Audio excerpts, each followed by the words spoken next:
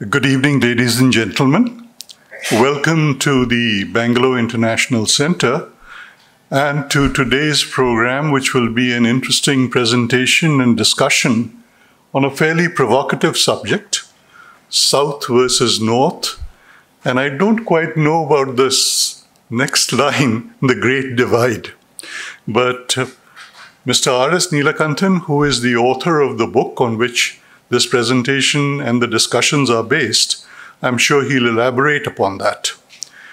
The typical format that we follow in BIC is that Mr. RS Nilakantan will make a presentation for slight presentation of about 10 to 15 minutes, probably no more than 15 minutes. Then I will invite two people, a discussant, Professor Govind, who is extremely knowledgeable and well-known in the field of public finance and generally in terms of the Indian public macroeconomy. And as a moderator, we have Mr. Pranay Kotasthane, who is the Deputy Director of the Takshashila Foundation. So after the presentation that Mr. Nilakantan will make, I will hand it over to Mr. Pranay Kotasthane, and the discussions and the moderators will be on the stage. They will have a discussion for perhaps, a certain period of time, maybe up to about 40 minutes. And then we'll throw it open to questions on what I think would be a rather provocative topic from the audience. I would also like to add that the book is available for sale in the table at the back of BIC. So after the event, or in case you have already picked up the book, Mr. Nilakantan has announced that he would be available to autograph the books if required. So please do avail of that opportunity. I'll just make one other brief thing that I am not Mr. Ravichandar, as you can see. He was unfortunately called away at conflicting, assignment on an important jury duty that he is doing on film reviews. So he's asked me to step in. The part that I look at over here is, I will say that Mr. Nilakantan is a data scientist. So I don't think that he has a lot of flourishes in terms of his presentation, but he lets his data do the talking. And the data will talk. The only other point that I would make is that I wasn't even aware of this subject till one famous Bangalorean speaking to someone from the north had actually made this comment about how the South had progressed in all these parameters, development parameters, and specifically with its population stabilizing, it was unfair how the Electoral College would move in favor of some of the states to the north, and they came up with a rather provocative idea, which I will not repeat, because we don't want to go down that route. So without any further ado, I am going to ask Mr. RS Nilakantan to come on stage. Please give him a hand.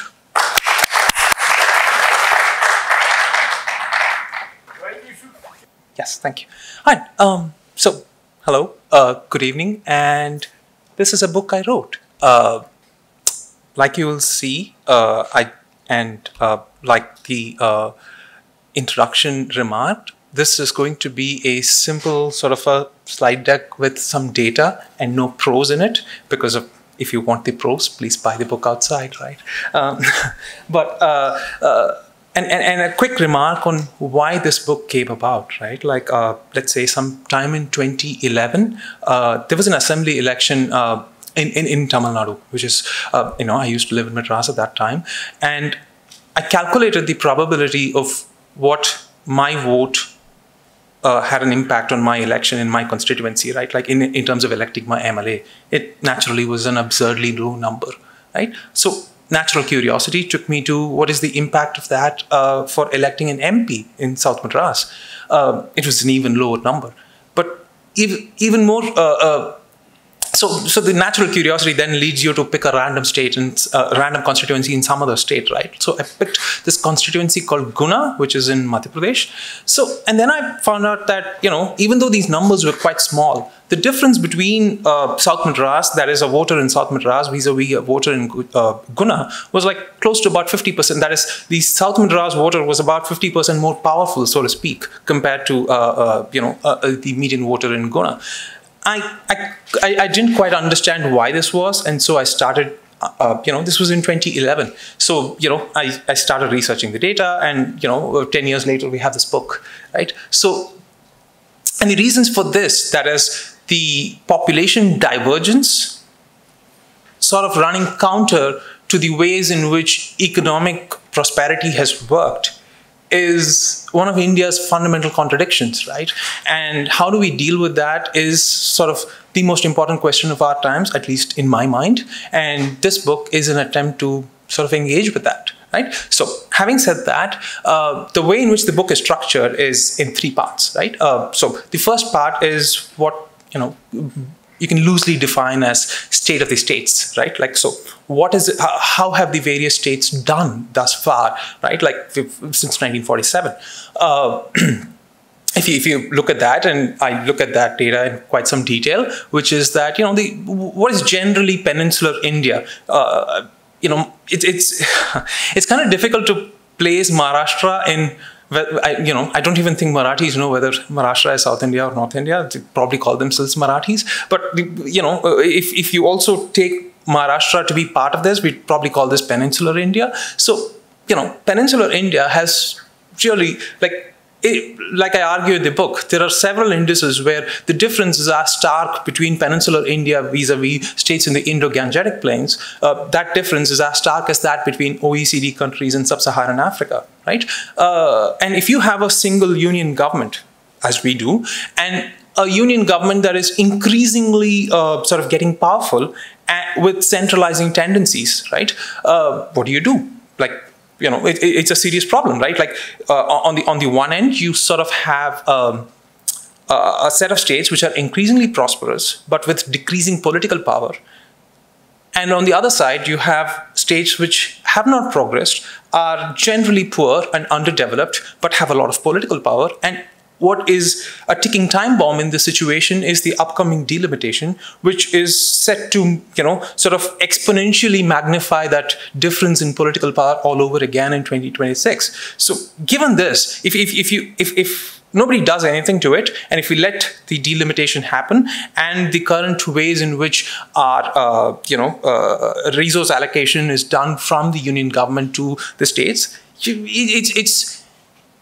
it's not a, how do I say this? So when I say this, a lot of people get very agitated, but it is not a stretch to say that southern states will end up being vassal states, right? There is no other way to describe it, which is that you will end up with a situation where you have very limited power in terms of how do you determine what you do with your taxes, because the political might that decides that rests elsewhere. And if that is the situation, the basic compact of democracy is broken, right? Why do we have a democratic system of government? It is that, we have a right to say, a right in terms of saying what we have to do with what is our collective revenue, right? Like, that's the purpose of democracy. If we do not allow that to happen, which is what 2026 will end up being, then we have a situation where we allow the demographic might to raid the prosperity, so to speak. But the flip side of that coin is also very important, right? Which is that it is not as if we want children in Uttar Pradesh, Bihar, Madhya Pradesh to sort of not go to a school, not have, basic services. We want those children to sort of live prosperous, good lives with proper government services, so that, which is why it becomes an intractable problem, right? Like, how do you get out of this situation without sort of a balkanizing approach, right? So that's what the last third of the book goes into, right? So anyway, this is the structure of the book. Now, let me just quickly give you some basic sort of data in terms of the first two-thirds of the, or rather first half of the book, which sort of talks about state of the states and resource allocation. The solution as to how we get out of it, I've sort of left that, and hopefully we will discuss it later because it doesn't lend itself. When we consider a state, the most important parameters in which we have to measure states is three things: health, education, and economic opportunities for citizens, right? Every other aspect is either a cause or usually not even a cause. It's generally a result of one of these things, right? Like if you want a well-functioning state, you want its population to be healthy, well-educated, and reasonably prosperous, so that they don't descend into chaos, right? You can even argue that a reasonably economically prosperous state actually requires health and education. The economic sort of takes care of itself, assuming there is a reasonable government there, right? So, which is why health and education sort of become very, very important, and which is why I've sort of looked at health and education in some detail in the book. I'm just giving you a very, very mild flavor of it. I think I made about 161 charts, and my editor pulled out about half of them. So the rest of them are in the book. So anyway, so these are, I guess I've sort of put 10 charts here just to give you a flavor. So I'm going to go through these, and these I think are important, right? So the first thing, right, like IMR, which is infant mortality rate. And the reason this is important is that, in Western societies, sort of they have other metrics to measure the health of a society. In developing countries, we typically take IMR to be the most robust measure of the health of a society, simply because it's easy to measure, difficult to fudge, and, these are the basic two reasons, right? Because every other measure, or you can take actual life expectancy, which is also sort of difficult to fudge, but, COVID taught us otherwise, but even otherwise, right? Like it's generally difficult to fudge when people die and you count the number of people who die. But if you take overall life expectancy, then you have to wait about like the entire life expectancy of the population, which takes about 70 or 80 years now, which becomes difficult, which is why we take infant mortality rate, right? Like it's like, how do I say this? Children, tragic as it is, die in large numbers in this country. In South Asia, all our neighbors, except for Pakistan, do better than India, despite most of them being poorer than India, which is like a shameful thing for us, right? Like we let a lot of children die in this country. And so how have states done in terms of, not letting their children die is probably the most important thing, right? So if you consider that, you see the last two states, especially consider Kerala, right? It's in 2018, and I have to warn you, all the data that I present in the book, because I started writing this book in early 2020, are from that time, 2018-19 data, right? And then I realized this is actually, as I was getting towards the end of the publishing my book, I sort of realized that, the next set of data had come. And then I realized leaving it with the 2018-19 data is actually a good thing, because it wouldn't be corrupted by the pandemic, right? So anyway, going back, if you look at Kerala, its IMR is 7. That was in 2018. Last year's data, it's gone down to 5, right? So, and if you look at and that's the best state, right? And if you look at Madhya Pradesh, which was the worst state, it is 48. This difference that is what Kerala is, that's the IMR of United States of America. What Madhya Pradesh is, that is Afghanistan. And what we have in this country is that with the increasing centralization, now the central government starts to run programs on these very specific things, such as there's an impossible to pronounce program for IMR and MMR. It's called Matru something. I am Tamil and I can't pronounce that. But the point is that the union government is actually trying to run both these, both these states with the same program. And no reasonable person is going to basically tell you that with a single health policy, they'll be able to run the health systems of the United States and Afghanistan, right? Yet that is precisely what we're trying to do here, right? And the reason why I've sort of taken this is that you need to look at the last two states, right? So if you look at Tamil Nadu, which it used to have an IMR of 91 in 1981. It was worse than this state that we're currently in, Karnataka, which was actually, by 1981 standards, this state was doing quite well, which is 69.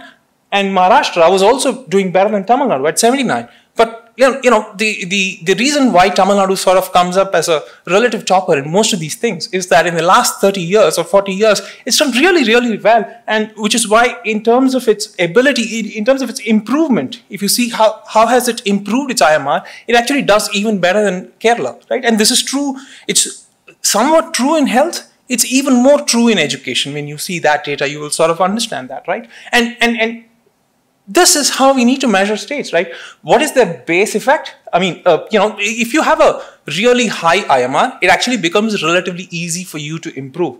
If you have a low IMR, like Kerala or Tamil Nadu now, to improve that and improve that at that rate becomes really difficult, and which is where government services or what the government does in terms of its strategy to improve that is really, really important, right? And which is where, if you go to the chart on your right, that is one of those classic things that Tamil Nadu did and Kerala, also already had, which is that you would, in every village, you'd see these white sari clad nurses going in and any woman of reproductive age, even if she, marries someone in that village and comes into that village or goes away, they sort of keep track of them.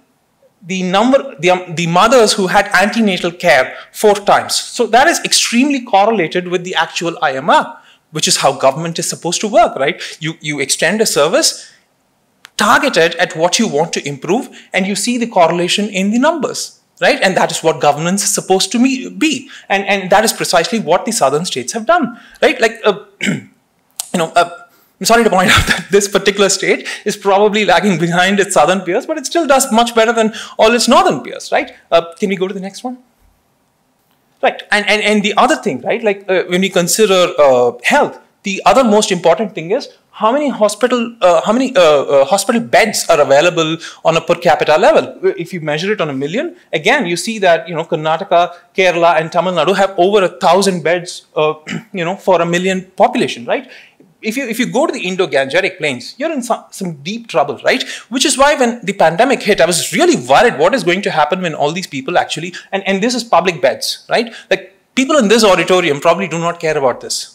Whereas this is what actually matters to the health of the common citizen, right? And therein lies a subtle difference, which is that if you see states which are relatively rich, but still have a low sort of public beds here, that's because, they probably, people are rich enough to afford private care and therefore their outcomes are okay, which is what Gujarat probably, falls into, right? Whereas if you go to Indo-Gangetic plains, it becomes a serious problem, right? And there again, you contrast that with what we had earlier, which is that, there are these public services, which, Anganwadi is a classic case, right? Like, how do you measure if an Anganwadi is even working well, right? One way is to see if it has a paka building. Second way is to see if it has a functional kitchen. Third way is to see if it has equipment which are actually working. One of those equipments happens to be whether the weighing machines with which they weigh children for, measuring whether they're stunted, they're malnourished, so on and so forth. Are they working, right? If you see that again, you can see that the southern states do quite well, all of them, in fact, right? And that again correlates to multiple things, which is that, retaining kids in school, reducing IMR, improving the health of women, so on and so forth, right? All right, can we go to the next one, please? Right, and staying in health, I just want to make sure that we also sort of look into these things, right? Which is, if you look at, the first chart is kind of sort of intuitive, which is that the richer you are, your IMR will reduce, right? Like we would think that, right? Like richer people can afford better care. But even there, you see that, there are a couple of disturbing states. Haryana, despite being quite a wealthy state, does extremely poorly, right? Like the positive residual, that is the distance, the perpendicular distance from the regression line to the state sort of measures how badly a state is doing if it's above the line and how well a state is doing if it is below the line, right? So Madhya Pradesh is a relatively poor state, which does even worse despite its poverty. Haryana, a relatively wealthy state, does poorly despite it being wealthy, right? And whereas if you see the states below, Kerala and Tamil Nadu are obviously below the line, as we had already seen in the data above. But Bihar, despite being poor, kind of sort of does okay, right? So does West Bengal and Punjab. And Maharashtra is sort of close to the line, right? And contrast that with beds per million. Again, you would expect that, the sort of the regression obviously suggests that there's a strong relationship between the number of beds versus IMR. You could, I don't know if it's the cause or the effect or some combination thereof, but essentially that's what it says, right? Again, we want all states to sort of be in the bottom, right? And how do we push that down is a question of policy, and that's what we want states to have, right? Can we go on next? Right. And the result of, and the reason why the previous two sort of sets of data are important is because if you look at the southern states, the problem that they have, and this is where the thrust of the book comes in, which is that the southern states have a aging population, which means that the ratio of population over 60 years of age are significantly higher there, which means that they actually need all of these, they need a large number of beds per capita, hospital beds in terms of per capita. Their geriatric care is obviously far more expensive than care for young children, so on and so forth, right? And have that in mind, and contrast that with the total fertility rate, and we'll go to population later. But the reason why I have not given you the actual fertility rate, but instead given it to you by, you break it down by below primary, middle, class 10, class 12, graduate and above, right? So what you see here is sort of a secular decline. It doesn't matter which state the woman is from. If you put her to school, she's obviously going to have fewer children, right? And therefore we would have avoided all those problems earlier.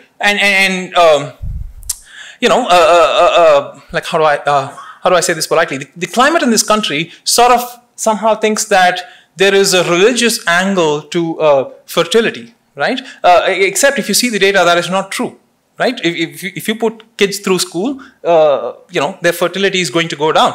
Exhibit A is going to be Iran, which had a fertility rate of 6.2 in 1982, and now that over 50% of their college.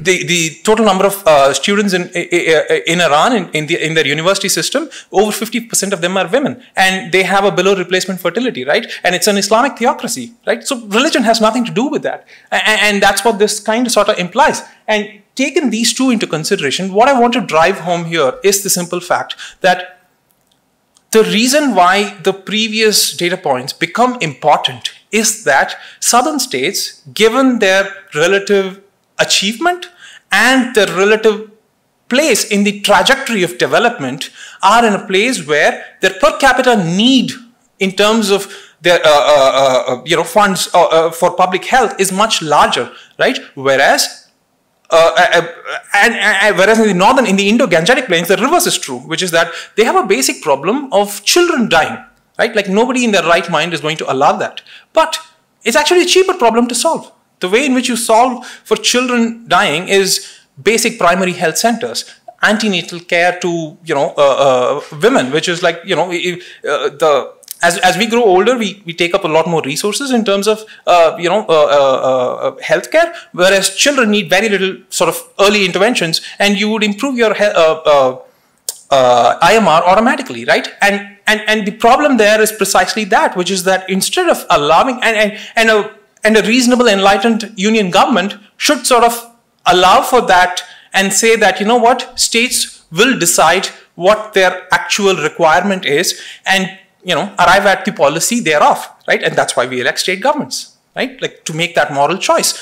Whereas with the increasing centralization, that ability is lost. And that is the thrust of the book, right? It is not, the Southwest is not apparently sells more books, but the point is that the point of the book is that how do you manage a federal structure where the divergence is running counter to general divergence in the rest of the world, and yet it happens at a time where the union government is sort of usurping more and more states' rights. And this has nothing to do with the current union government, right? Anybody who seems to occupy positions of power in New Delhi seems to like that chair and seems to increase power for that chair, right? Like parties don't matter here, right? So that was health. Let's quickly come to education, right? And the reason why we're measuring education here is it's sort of, if an adult is illiterate, there's very little a government can do. Yeah, sure, there is adult literacy programs, but, like really that doesn't work, right? So the primary job of a government is to send kids to school and retain them in school so that it hopefully shows up as improvement in literacy. So the way in which you measure that is a simple sort of a regression chart between, what is literacy rate of age group 80 plus, and do that against literacy rate of 10 to 14-year-olds who should have been in school in the last decade, right? And what we want is, at least here, the state should be doing a good job of improving the education of their children compared to, relatively old people, right? And if you do that, the greater the positive residual, the better the state does. And that's where if you again, to come back to, if you look at Tamil Nadu, right, like the positive residual from that is sort of stands out. It used to be a peer of its Gujarat and Maharashtra, which are sort of economically comparable states. But in the last 30, 40 years, it's sort of broken away from its economic peers and sort of joined Kerala, which is like not its economic peer. It's sort of, Kerala's indicators are at the level of, Western European countries, right? But it seems to have joined that. And that comes about by a series of, there's a wonderful book by a couple of academics, Dr. Vijay Bhaskar and Kalayarasan. They call it the Dravidian model. But whatever the model, whatever the proof of the pudding is in the eating, right? So at the end of the day, there are more kids in school, right? And how did that happen? You can say there was a midday meal scheme. You can say something else. There was a cultural reason. Nobody knows why. And depending on your political persuasion, you're going to come up with a reason. But the point is that the state seems to have done reasonably well. But the reverse is true for states like Uttar Pradesh, Bihar, and Assam. And these are states where you actually had a problem in the first place, right? It is okay.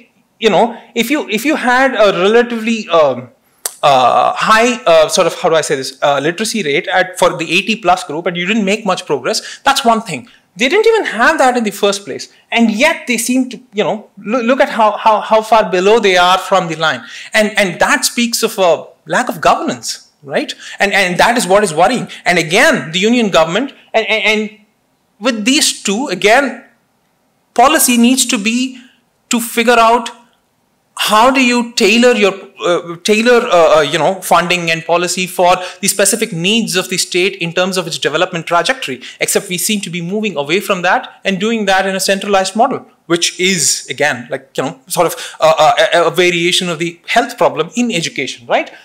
And why did that happen? Is exactly because of this, right? So if you look at the gross enrollment ratio of secondary versus higher secondary, which is from secondary, like how many kids are there in secondary school and how many of them are retained at the higher secondary level. And again, if you draw a simple regression chart, what you see there is, again, you want all your states to be in the top corner and as far up as possible, right? And again, if you see and I must admit, Uttar Pradesh kind of surprised me. I don't know if there is a problem with the data because this doesn't show up elsewhere in its, if these many kids are actually, if it has such a high positive residual, something right is going on in that state, which then should show up in all the other indicators, which doesn't seem to be the case. So I don't know what is going on, and therefore, it's an outlier. I don't know if there's a problem with the data, but you can look at Tamil Nadu, which again has a relatively high positive residual. And this is where I worry about your state, the state that you're in, which is Karnataka, which has a relatively good base at the higher secondary level, sort of, I don't know, does not do a good job of retaining its kids at the higher secondary school. I don't know why that is. It could have multiple, again, why that happens and what are the solutions for it, I don't know, but there's a problem there, right? And again, so if we want to measure states with a positive residual is how you measure how well a state is doing in education, right? And given that we have this, we want, let's say, kids in Bihar, in Orissa, in Madhya Pradesh, in Telangana, even in Uttar Pradesh, despite it having a positive residual, it's sort of to the left of your chart, right? You want the government to come up with incentive programs for getting kids into school in the first place. They need to worry about input parameters, right? Whereas states on the top right, such as Tamil Nadu, Kerala, and to a degree Maharashtra, these have sort of figured, how to retain kids in school. Tamil Nadu did its midday meal scheme. Kerala has, invested in education for like 3 generations now. Maharashtra again has sort of done okay. So these states need to worry about their output parameters. That is, are the learning outcomes good enough, right? Like how do I say this? So if you have a child in Uttar Pradesh, Uttar Pradesh here is a bad example. Let's consider Bihar. If you have a child in Bihar who is not doing so well and failed a test or the final exam of, let's say, class 8, right? The question is, do you allow that child to go on to class 9? Or do you sort of fail him, which is the biggest predictor of dropout, right? If you fail a child, especially in rural India, especially between secondary and higher secondary, that's the biggest predictor of that child dropping out, right? The question is, do you still allow that child to stay in school despite the learning outcome not being as well as you would have wanted?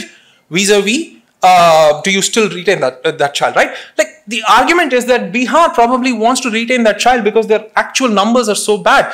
Whereas Tamil Nadu and Kerala can now afford a little drop in their gross enrollment ratio simply because they've sort of, in Tamil Nadu's case, at the higher secondary level, 84% of kids are in school. So if there is a couple of if there's a drop in a couple of percentage points in its gross enrollment ratio, it'll still do fine, right? So this is what I mean by having differentiated policy for each state. Yet what we have with the national education policy is that it actually wants standardized testing for all kids across all states, in varying grades, right? Which is, firstly, if you have standardized testing, that's a predictor of having more dropout.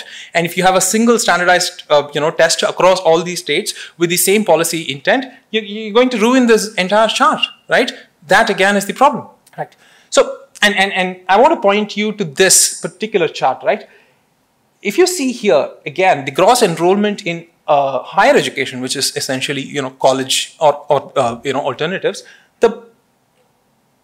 you see Tamil Nadu here again, it's at 49%, right? There are other states which are, Delhi is a union territory, so ignore that for a minute. But yeah, Delhi is at 46%. So here's what I wanted to point out. The national education policy has a target for gross enrollment ratio in higher education for 2035 for achieving 50%. This is data for 2018-19, and Tamil Nadu is at 49. For 2021, it was at 52%, right? So essentially, by virtue of having this national policy, what you're doing is you're condemning a state which has already achieved what your goal is 15 years thus, to sort of wait until everybody else catches up for 15 years, right? And that is the story of South India, right? Which is, we started running a race, and you basically had one set of people sort of dashed off and did really well and are like far ahead in the race, and there were like a bunch of people who are running far behind. So what do you do here? Do you sort of ask people who are really quick to sort of stop until the rest of the class catches up, or do you sort of split these races, or do you incentivize people in the back end with, I don't know, steroids? What you do is a very difficult question, right? And except when it happens at this scale, and each of these states are sort of bigger than even big European countries, right? Like Tamil Nadu's population is comparable to Germany, right? Like you wouldn't basically say, Germany, wait until France catches up with you, right? It's ridiculous.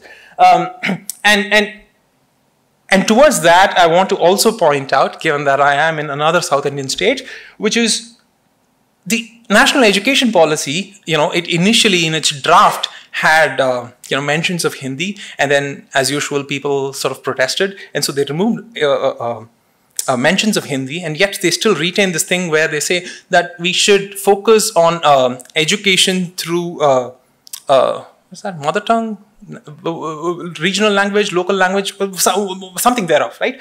The problem is that if you look at the states where Hindi is not the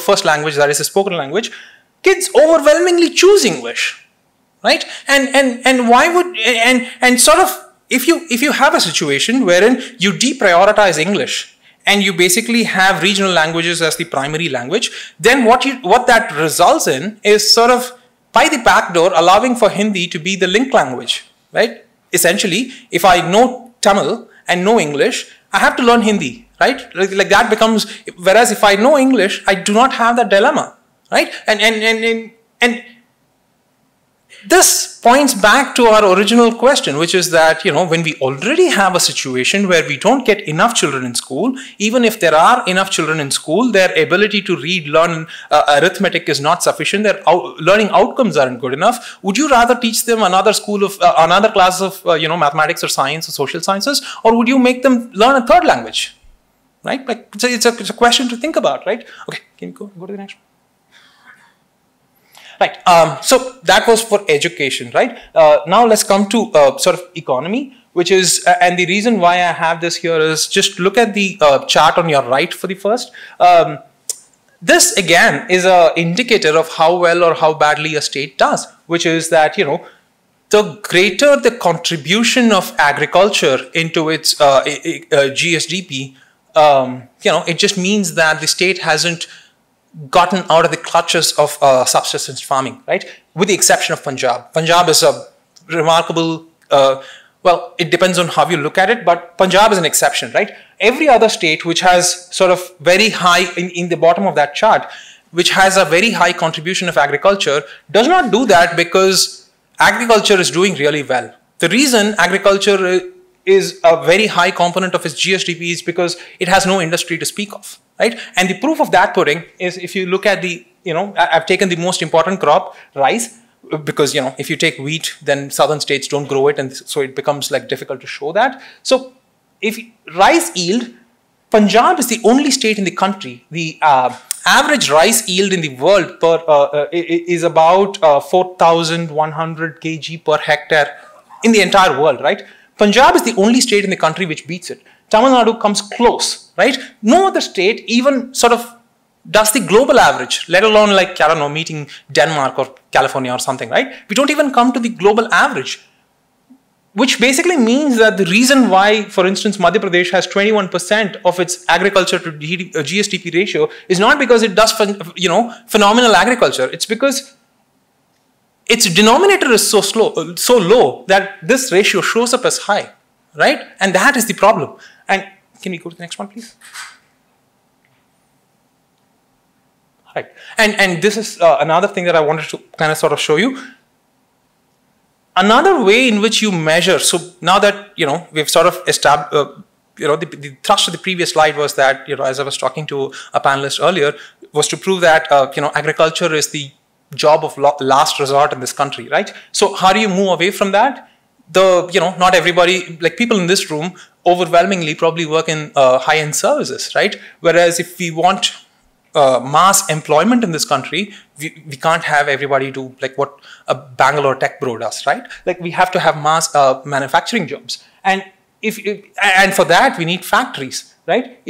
And for factories, if you just look at the total number of factories, right, that tells you a story, which is, the maximum number of factories in any given state is 37,787 in Tamil Nadu, and the next is, I think, Gujarat or Madhya Pradesh, Maharashtra at around 26,000, right? Now, take a look at that number, 37,787, just in one state, Tamil Nadu, right?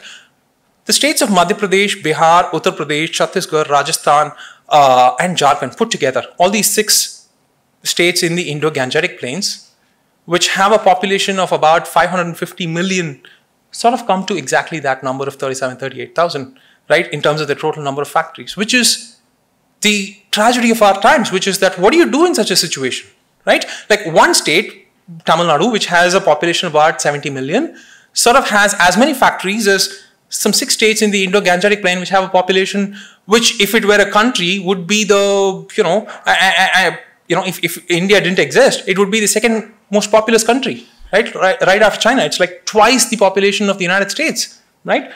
So again, therein lies the problem. But even more interestingly, if you sort of look at the number of workers, it again tells you a very interesting story, which is that not only are factories serve 2 jobs. One is the output itself. Second is how many people do they employ, right? In Gujarat's case, for instance, you sort of have fewer factories, but their output is much higher because they have extremely high-end automated petrochemical plants, which have extreme high output, right? It's a good thing in one way in that, the GSDP is very high, But it's also true that if you have a very large automated factory, it doesn't employ as many people as, a series of smaller factories, right? So that correlation and how do you achieve that balance is again something that I go to in the book, and I'm sort of measure actual wages and see what the effect is, right? Can we go to the next one, please? Right. So the purpose of this at the end of it is to basically say that, the rest of us are all somewhere close to the regression line, right? Some of us above, some of us below. But if you're below that, it means that you're paying into the center. So what this is it's the GSDP of the state with the total expenditure of that state's budget, right? It's a sort of a useful rule of thumb to sort of measure how, whether the state sort of needs the union or the union needs the state in some sense, right? So if you do that, the moral of the story seems to be that, the rest of us kind of work for Uttar Pradesh, right? Yeah. All right. And herein comes the actual problem, right? Which is that I hinted about it in the beginning, which is that if you look at this, Rajasthan, so I don't know, it's very common amongst a certain class of people to call anybody who brings up population to label them as Malthusian. And it's whatever, it's funny in very different ways, but Reverend Malthus in his paper actually predicted a certain growth rate, which is doubling of the population every 25 years. And this, he wrote that in 1798, essentially pre-modern times, right? I don't know if that is the right word, but essentially before industrialization, so to speak, right? But, Rajasthan has actually, grown at a rate faster than what Reverend Malthus predicted, which is, and you know what the Malthusian trap is, right? And that is the problem of our times. So if you look at Rajasthan, its population growth from the 1971 census to the 2011 census is like 166%. Kerala, which used to be comparable to Rajasthan in terms of its population at that point, Kerala was about 20 million then, 21, 22, and Rajasthan was probably about 25 in 1971. Right now, Kerala is at 33 million, and Rajasthan is actually comparable to Tamil Nadu in terms of its population. It's at 70 million, right? And that is the problem, which is that, we have resource allocation problems, which is that, what does the union do in terms of allocating either finances or other kinds of resources to these states, given that, they've, like, how do I say this? Kerala has implemented, and Tamil Nadu is, if you read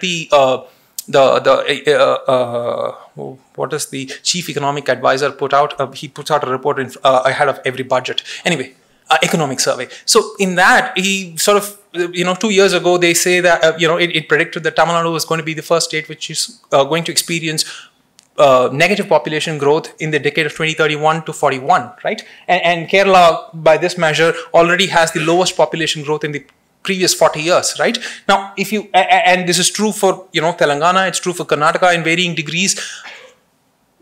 Given that we have such a divergent sort of population growth, and that is going to result in allocation of political power come 2026 when the delimitation freezes, what do we do is the question, right? And anyway, hold that thought for a minute while I also go to the chart on the right, and I'll come back to this, which is that in all of this, what the union government has done, Professor Rao is here, who was part of the 14th Finance Commission, which essentially increased the divisible pool, which from 32 to 42%. But like what we have essentially here is that that increased the union government by just a slate of what it calls taxes and what it calls cesses and surcharges has entirely sort of undone the work of the Finance Commission, right? So on the one hand, so there's a population problem. Then there is, we have methods to fight it, such as, say, increased allocation for states via the Finance Commission's allocation ratios. But the problem is that the union government is so powerful in terms of arbitrarily redefining what taxes are, in that it redefines some of these taxes as cesses and surcharges, and essentially it has doubled the ratio of cesses and surcharges in the decade, because of which from 10% roughly to about 20% now, which basically means that the additional allocation to states, the center has sort of, by just doing funny mathematics on its paper, has sort of avoided giving to states, right? So there's that problem. And then even in the in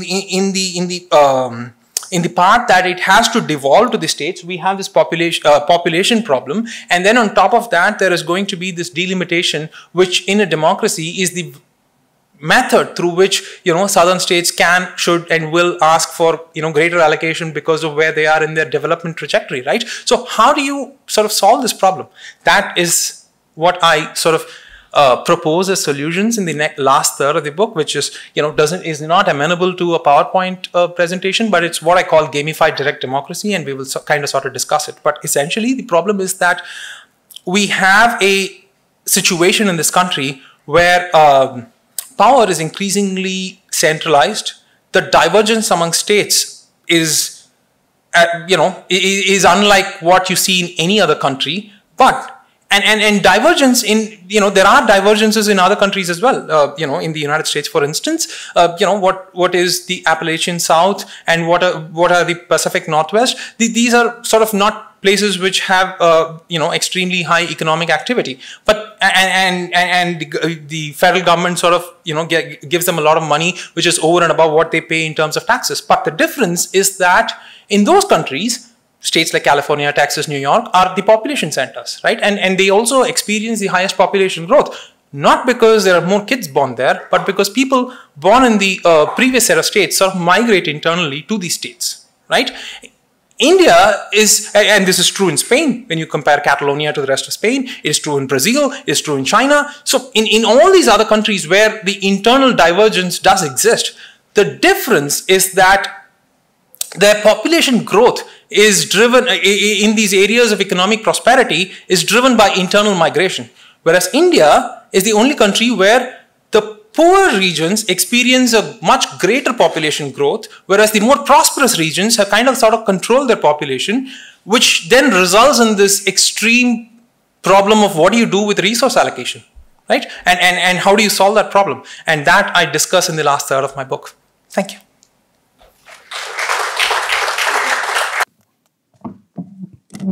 All right. Hello, everyone. I am Pranay.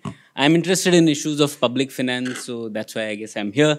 So we have nearly just 40 minutes, so that's another great divide in front of us. How do we divide this time between the audience and the panel? So what I'll do is I'll keep this short. We'll have around 20-25 minutes of discussion here, and then I'm sure there are lots of far more interesting questions than what I have, so we can take them up very quickly.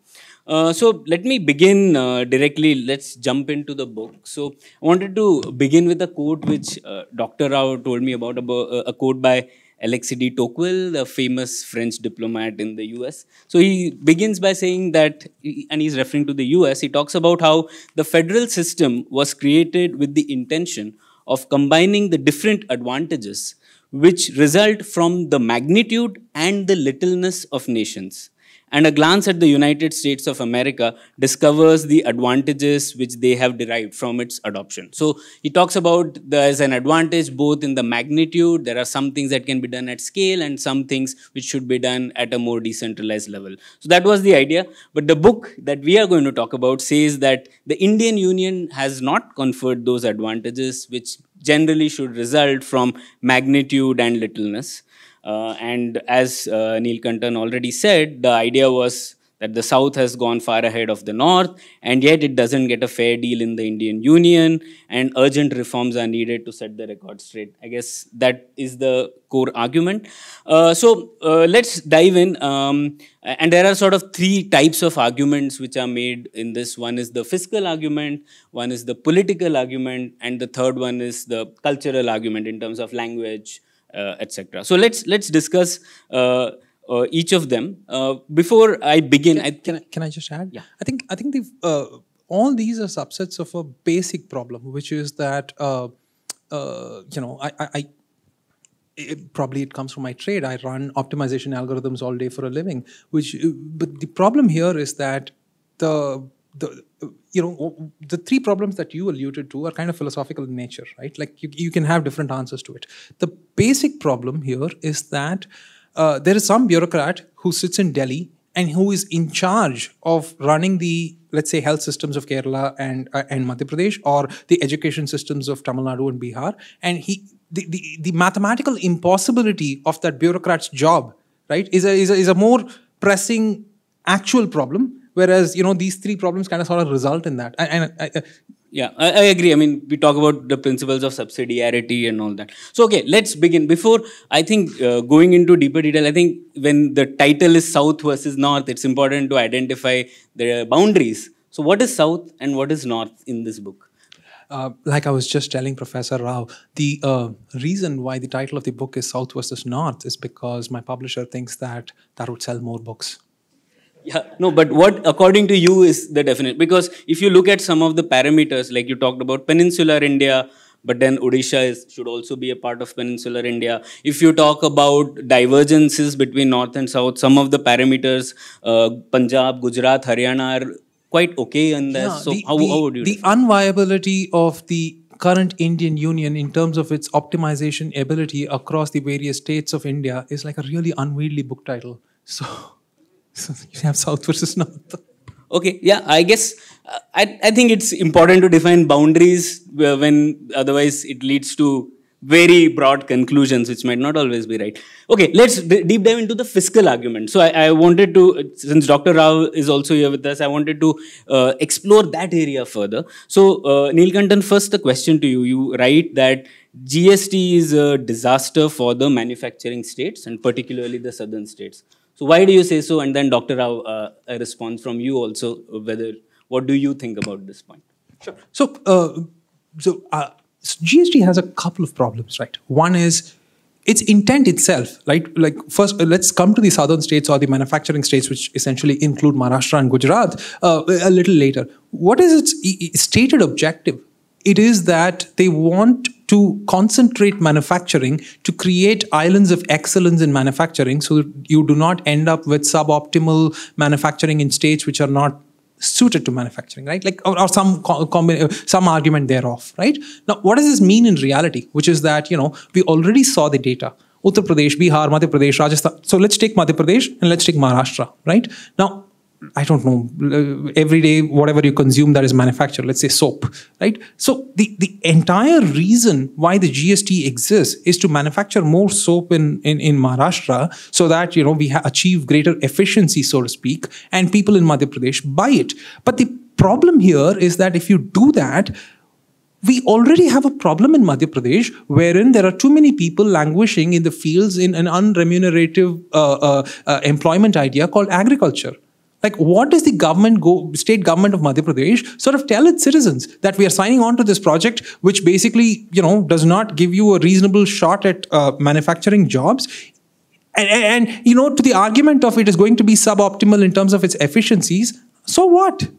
You'd rather have, the hope is that, with greater education and some kind of a tariff between Maharashtra and Madhya Pradesh, there are more people who are moved into these manufacturing jobs with some amount of tariff from Maharashtra so that there's a virtuous cycle there and therefore there is greater employment generated. And this is what countries do. And the size of Maharashtra and Madhya Pradesh sort of warrant for that, right? But coming to southern states, the reason why it's a disaster is that take the midday meal scheme. You saw the effect of the midday meal scheme in the regression charts in terms of the gross enrollment ratio advantages that Tamil Nadu has achieved. Do you know how Tamil Nadu actually did that?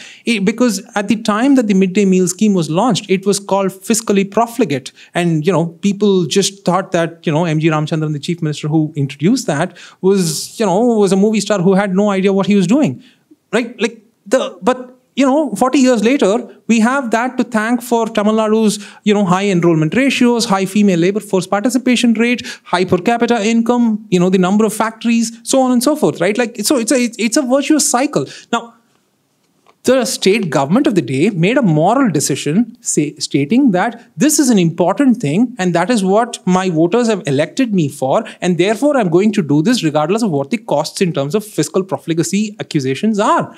And that is what a state government is supposed to do. It might fail. It could have failed spectacularly, right? Like M.G. Ramchandran's iteration of the midday meal scheme was not the first. There were two iterations before, right? One was by Kamraj, which failed for the same reasons of the government's ability to fund it. And the first one was in 1924 by the Justice Party, which again failed for the same reason. Like, governments can introduce policies that fail. The reason why the GST is a disaster is because it eliminates the ability of the state to raise revenues other than, raise new revenues, which is what M.G. Ramachandran did in terms of additional sales taxes to fund the midday meal scheme. Now, no state in the union has that ability. How is that? Like, what are we electing state governments for if that state government does not have this ability to do that, right? Like, we're just electing glorified bureaucracies then. Why would we do that? So, Nilakantan, isn't revenue a function of the rate multiplied by the total money that you collect out of it, right? So, wouldn't, for example, if your economy is growing, you will still collect more tax out of it. Second, the rate itself is defined by the GST Council now, right? It's not that the union government is deciding. So, do you... let's take Dr. Rao into this, and then I'll come back to you. Thank you. Thank you for that very interesting presentation. In fact, I'm quite interested in this because I've been dabbling on interregional disparities for a long time. But my apologies to begin with because I have not read your book. So some of the interpretations, some of the inferences that I may draw may not be entirely correct. So with that caveat, I would like to. Now, there are some areas of agreement. Whether one size fits all type of policies are appropriate, certainly not for this country, such as diverse. If India calls itself a federalism, the major advantage is to, as I said, to gain from economies of scale in terms of defense and then larger common market and various other things. But at the same time to meet the diversified preferences of the people. So obviously you have multiple identities. So if you say that one size fits all, and that is the type of policy I will follow, that doesn't work that way. But in terms of, if you go to the nitty-gritty of things, now you have to start with the education, healthcare, the various differences, all that. But that itself is a function of quite a number of things. These disparities, some of them are historically given. In Kerala, for example, you had missionaries, and in some of the earlier, in the colonial era, there were, category A provinces and category B provinces. Some of those rulers in,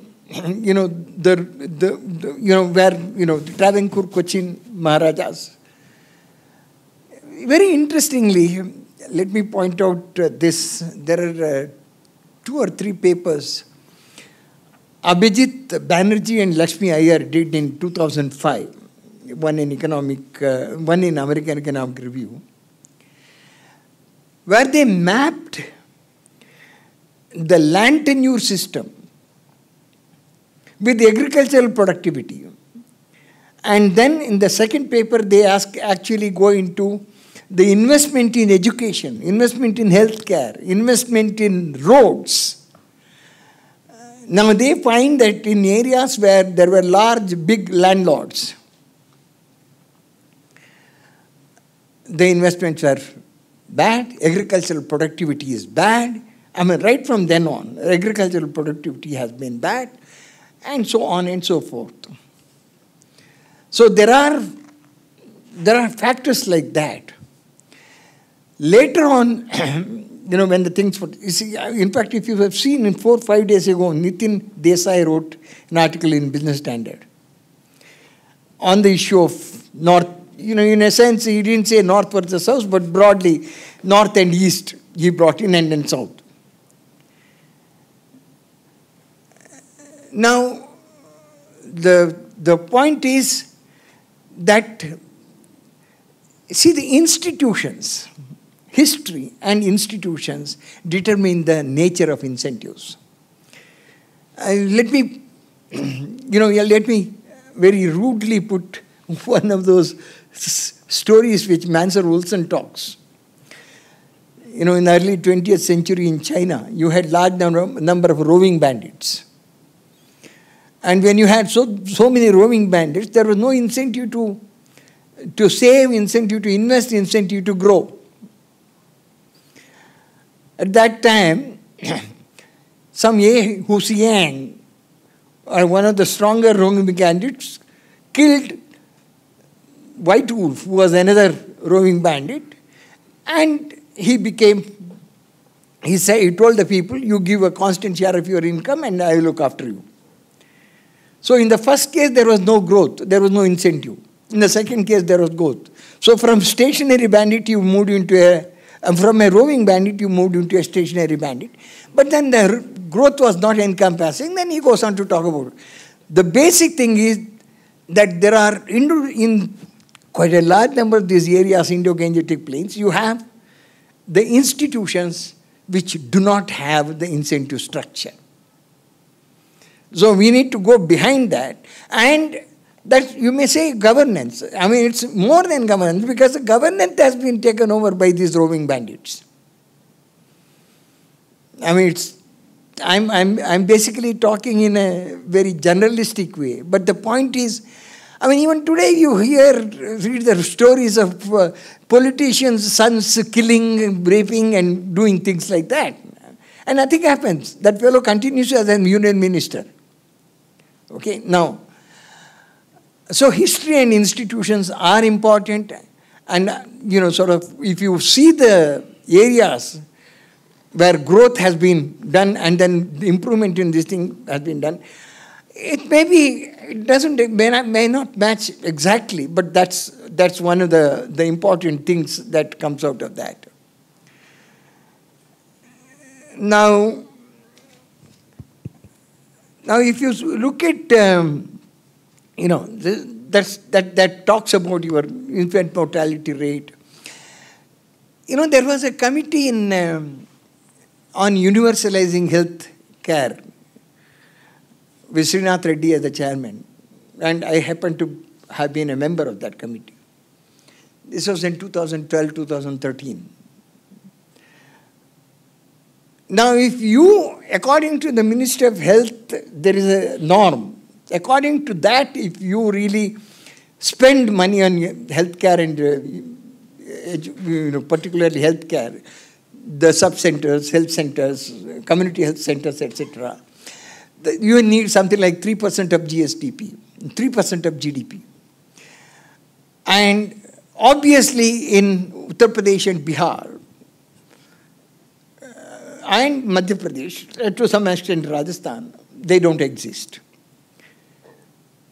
So since they don't exist, this is, obviously children, the mortality rate is quite high. But even if they exist, what happens is that it's not very certain that they will be there. In fact, the schools may be there, but the teachers may not be there. I mean, that's why I talked about the incentive structure. I mean, you have Pratham doing all these surveys every year and then seeing the education, so learning levels. So I think you need to be a little more nuanced in terms of, this thing. And, Arvind Panagadia, Punaki Chakravarti, and I wrote a book on growth and development in Indian states. It's in 2015. And then there was a time in Bihar between 2002 and 2010, it grew at the rate of 9%. And there were reforms that were happening in Gujarat, there were reforms that were happening in Andhra Pradesh. So we had 3 case studies that was done. And then that is also published in the book called Making Miracles in Indian States. I mean, this is, again, Arvind Panagadia and myself, put them together. Lots of these discussions come in there, Now, Dr. Rao, one question on the GST and that resource allocation. GST and? No, I'll talk about one more thing and then I'll come to GST.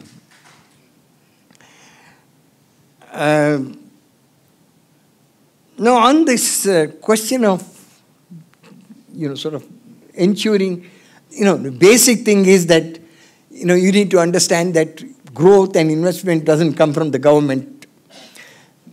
Government's contribution to the investment is, public investment, if you really see, somewhere, it's less than 25%. Much of it, but then that's an important investment because basic infrastructure, basic services have to be provided there. Much of it has to come from the private sector. And the private sector broadly depends upon, it's not just the volume of investment, it is upon the economic climate. It's on the, what sort of a nature of system that exists. Again, the incentives matter. Now, this is as far as the total investment is concerned. But even if you talk about the public, this thing, the unfortunate part of it is the Constitution gives only the Finance Commission for transfer of resources, but then there are other this thing. But then the Finance Commission is supposed to actually give the money only for maintaining things, not for creating things. Creating things has to come from Article 293, which is basically loans. And loans have been tied to, particularly after the rule-based fiscal policy, percentage of GSDP. And per capita GSDP is low, per capita loan is low. Obviously, the total volume of investment available is low. That's in these states. But even within the transfers that we are talking about, you did mention that from 32 to 42%. It's not really true. 13th Finance Commission gave 32%, but then there was a Planning Commission at the time. And the Planning Commission's contribution was somewhere about 6.2% of the divisible pool, which means 38.5%. And then, but then and then of course, Finance Commission also gave specific purpose transfers. 150 crores for the lake rejuvenation here, 150 crores for temple rejuvenation in Tamil Nadu, etc., etc. The 14th Finance Commission said, no, we will not give do this because we are only a temporary body. So what we did is we added the 32 to 38%, and then we found out that the union government spending on the state subjects, that's where centralization has been taking place, has increased from 12% to 17% between 2005 and 2012. Now, why should the union government, if it doesn't have money, spend on state subjects? Now, this is where the issue comes. Similarly, it has increased in the case of concurrent subject. The issue comes here because if you really look at the theory, you look at the conceptual thing, general purpose transfers which the Finance Commission gives is supposed to enable the states to provide a given level of services at a given tax effort. It's enabling. It's a general purpose. It is not to ensure. That is the reason why things like basic education, basic health care, which Martin Feldstein calls it categorical equity goods, they are there, the transfers are specific purpose transfers are to be given to ensure given standard of service. You define what should be the minimum standard of service and then design your transfer to ensure that particular thing. In our country, what we have done is, so actually as far as the Finance Commission is concerned, the difference is somewhere about 32, from 40 we went about 42% anyway. And so that's a general purpose transfer. Specific purpose transfers, when you say, they had 227 of them. This was consolidated into 447 umbrella schemes by the previous government. They further consolidated into 66 umbrella schemes. And finally, when the Finance Commission gave this recommendation, two things that done. One thing you mentioned about the cesses and surcharges, because the divisible pool consists of gross central tax revenue minus the cesses and surcharges minus the cost of collection. Dr. Rao, sorry to interrupt. I'm mindful of time. We just have around 15 minutes left. Okay. So, now I'll take only 3 minutes. Yeah, on the GST. Yeah. So obviously there were lots of problems with. So two things. One is cesses and surcharges. Second one is this. So the transfers in real terms have really not increased all that much. This is one of the, even though the central government went on complaining about it, and even in the term of reference, the 15th Finance Commission said that, oh, those who were overly generous and then you try to cut down. I mean, that's what the... Now, so obvious, there are, in other words, the discussions, so I will say that it has to be, from here to go into the other thing, since I have not seen your final conclusion, I would say north and south. And as far as the goods and services tax is concerned, there have been a lot of problems. You see, we talk about a lot of cooperative federalism, but what you have is actually competition between the states. These need to be monitored. It's not that predatory competition should be removed. Basically, competition is healthy, so long as it is healthy. Sales tax has been a problem. They brought in the value-added tax. That again was an origin-based tax. It was an origin-based tax because the state where the money accrued was the one getting it, not the states where the sales were taking place. So destination-based, consumption-type value-added tax on goods and services is what has been done. Now, the states have voluntarily gotten into it. I mean, they have been coerced to do it in some ways, or incentivized to do it some ways. They were told that, you will get 14% growth in your revenue until the time you get it stabilizes. And states thought that fine, 14% revenue was much too generous. It didn't happen, in the previous years. So that was promised to them. So it was, in a sense, you see, one of the major problems in the Indian federalism is that we do not have an institution for intergovernmental bargaining and conflict resolution. We don't have. And that is important whether it is cooperation or it is competition. And, Interstate Council was recommended by the Sarkaria Commission. The Government of India started the Interstate Commission in the Constitution, but placed it under the Union Home Ministry. A player cannot be an umpire. Okay, no, that's... So, in that sense, GST Council is an important innovation where you have both union and the states come together and... Except the GST Council has the union's veto. So, states gave up their revenue autonomy in favor of tax harmonization. I am not saying but then the states willingly fell into this. They thought that they will gain. But they still are maybe right. Because one of the problems that happened is that technology had not stabilized when the GST was imposed. And even now the technology is not fully stabilized. All over the world where the GST or the value-added tax on goods and services is imposed, it had turned out to be a money machine. It's quite possible, there is a working paper of the Bedra School of Economics where Rangarajan wanted me to write something on GST, which has been written 2 months ago. There are lot more of reforms that need to be done. You don't have to have 4 tax rates. But then one of the great things that has happened is, if that you consider, the Supreme Court decision, which basically said GST Council is only a recommended body. It's the government which is a sovereign body. It's the legislature which is sovereign this thing.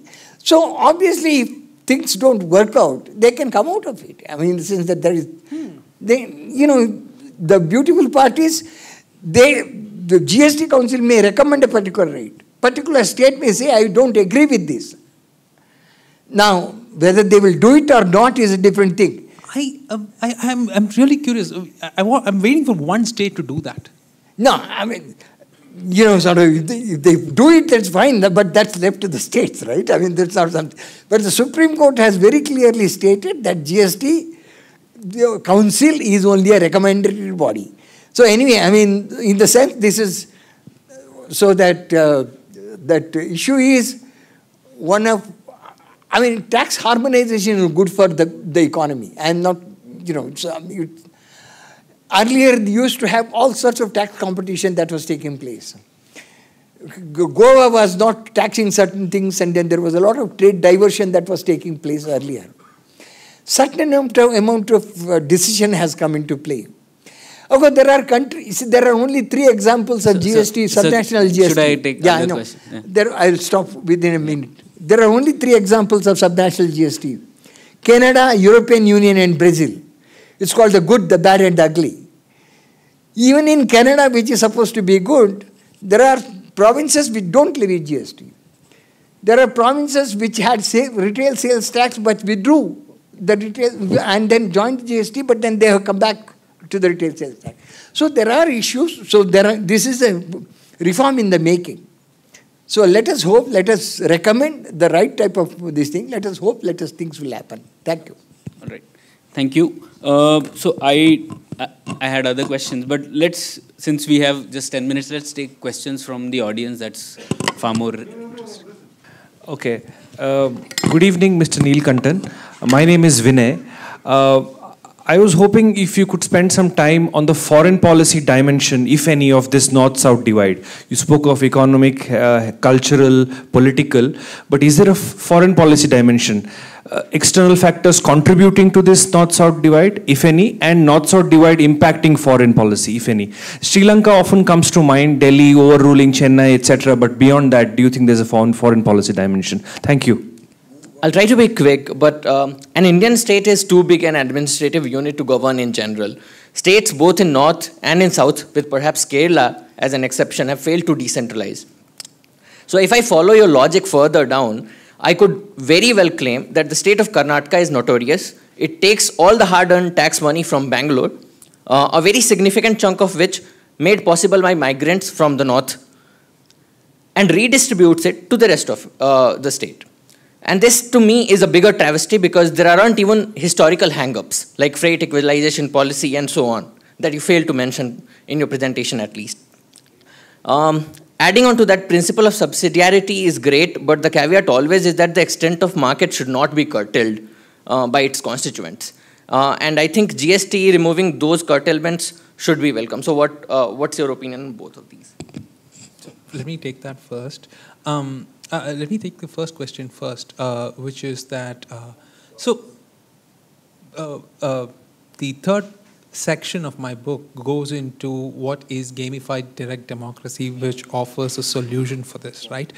If you, and the idea of that is what I call as a conservative system designed for hopefully what is a path towards enlightened liberalism, right? Like that's the philosophical intent of that particular idea. Now, if you were to follow that, and if we were to arrive at a situation wherein what you just said, which is that, if there is a significant minority in some part of the country which feels very, very strongly about something, such as, let's say, the Sri Lankan Tamil issue, or West Bengal might have a very strong opinion on something related to Bangladesh, or sort of, this system sort of organically allows for that to be resolved.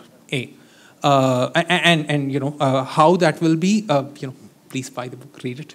To the second question, again, the same logic offers that particular thing, which is that it is true. Like, just like, India as a unit is not sacrosanct, neither is Karnataka. Why do you assume that, that would be the case? If there are sufficient people in Bangalore, and like, once you're in Bangalore, you're a citizen of Bangalore, right? Like, there's no point of, saying that I'm coming from the north. No, you're a citizen of Bangalore. And hopefully that is what a democracy is about, that you feel a sense of belonging to the place in which you work and live, right? And if you do that, and in this particular idea of gamified democracy, should things to come to pass, and should Bangalore honestly think that it is passing on too much to other parts of Karnataka or any other part, it will do exactly what the gamified direct democracy approach is, which is an orderly like the idea of the right to self-determination, which is that we decide as a unit to basically govern ourselves, is sacrosanct. And how we do that and what is the extent of doing that is decided in a sort of like, the lowest factor is n equal to 1, which is me, right? Like that would be a very silly idea. The other end is like, treat the 8 billion people of the world as a single unit. Again, a silly idea. What is the point of optimality at which this can offer reasonable solutions? And that point of optimality need not be the same point for different sort of issues of governance. And that is what gamified direct democracy hopes to achieve. Could you give an example of this quickly, like on what issue would... Let's take, I don't know, let's take a lightning rod. Let's say Article 370, right? Now, if there are, let's say that, people in certain parts of the country, or let's take CAA, right? Like Article 370 is sort of problematic because I don't know what is the extent of minority in the vote in Kashmir, right? Let's take, NRC or the legislations that were passed thereof, right? If a significant minority of this country, which I'm guessing, is greater than 20%, the way in which this would work is that how much time do we have? Can we? We have 6 minutes. Okay. So let me give you a simple example, right? So gamified direct democracy. So there is the Athenian democracy. I'm guessing all of you would have read that in school, which is that all landowning free men in ancient Athens basically went to a public square and decided to, I don't know, poison Socrates to death because he. Whatever. So that version of majoritarian tyranny is the Athenian democracy, right? The good thing about it is that it has a perfect transmission efficiency in terms of the will of the people being transmitted into governance. Very often the problem is that it will descend into majoritarian tyranny, right? The other end of the spectrum is that what we have now, which is that we elect an MP. We elect one MP for what is about the size of a small European country, and those guys go into parliament, and I don't know, is this South Bangalore, West Bangalore, Central Bangalore? Your MP, I'm pretty sure it doesn't matter whether you are completely in agreement with him or her, and they are in agreement with you, right? It doesn't matter. They have to vote as their party tells them to vote in parliament, right? So, and each of their vote in parliament results in a transmission loss in terms of the policy prerogative of the electorate, right? So this is at the other end. So how do you arrive at a system which sort of balances these two? That is, takes the old Athenian democracy in terms of its transmission efficiency, takes the modern sort of liberal democracy in terms of its checks and balances and parliamentary expertise and lawmaking and oversight and whatnot, combines these two, and yet adds further guardrails in terms of not descending into majoritarian tyranny, right? Like that is gamified direct democracy, right? Now, to any of these lightning rod issues, if there is a significant enough minority which basically feels strongly enough that they do not want something like that to pass, they will have the ability to veto that, right? Now, the cost of the system basically is lenient towards people who either want to bring about a legislation or want to veto a legislation, but sort of forces a cost on people who actually have achieved what they intended to do, so that it sort of moves in a slow fashion forward, right? So, that's the hope of democracy, which is that over a long enough period of time, we go sufficiently slowly so that we believe that, the idea of, like, how do I say this? Our appeal to the better angels will hold true over a sufficient long arc of history. Right, thanks. We have time for one last question. We have two of them. Both of you can ask the question, and then I'll hope to answer. Sure, thank you for your talk. Very enjoyable. So Athenian democracy didn't allow women to speak. So if any woman wants to speak, I can give up my question. We have not allowed any woman to speak. That is a dude move. Well done. Any woman wants to ask a question? Okay, all right. So, it's worth asking why certain states have good governance.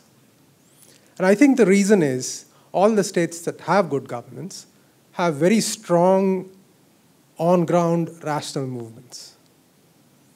Dravidian movement, the Periyarite movement, Bengal and Kerala were outliers a little bit, right? That's because of the communists.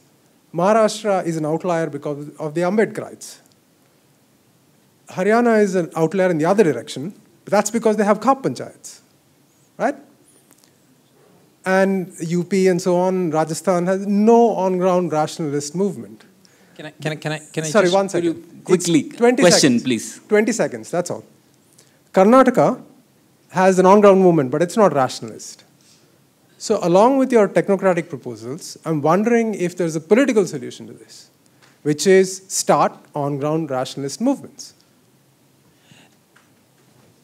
Can I answer that first? Or go ahead, sir. Yes.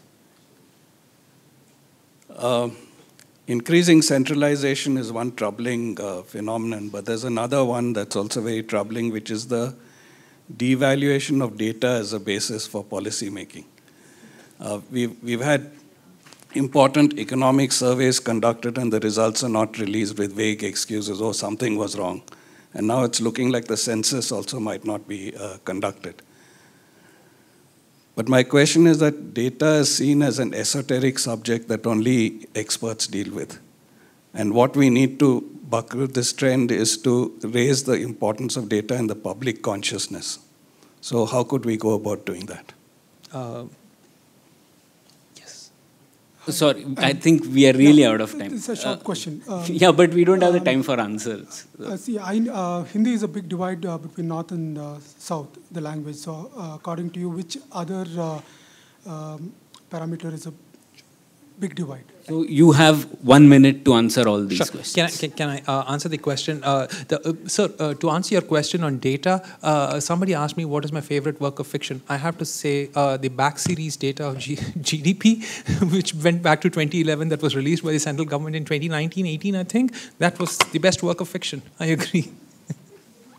To your question, Hindi, like what language you speak is largely, I don't know, to me it's irrelevant as long as you're not hegemonic about it, right? I forget. Yes, so to the answer of starting rationalist movements, again, the idea is that gamified direct democracy results in an environment where a million rationalist movements may bloom. I agree with your thesis in that there is a greater degree of subnationalism in all of these states that you mentioned, because of which people have a sense of belonging to their society, because of which there's a virtuous cycle, right? Now, it is not your job and my job to tell people to do that. The hope is that if you have a system which values every citizen and their right to representation, hopefully that will happen on its own. Thank you so much. It's 8 o'clock, so I'll end it on time. Thanks, Nilakantan. Thanks, Dr. Rao, for this conversation. And the book is available. Please do buy it. It's a provocative read. Please do read. I'm glad we could have a civil and healthy conversation about it. Please do read, write about it, and that's how we'll come to better conclusions about this particular problem. So thank you very much. Thank you.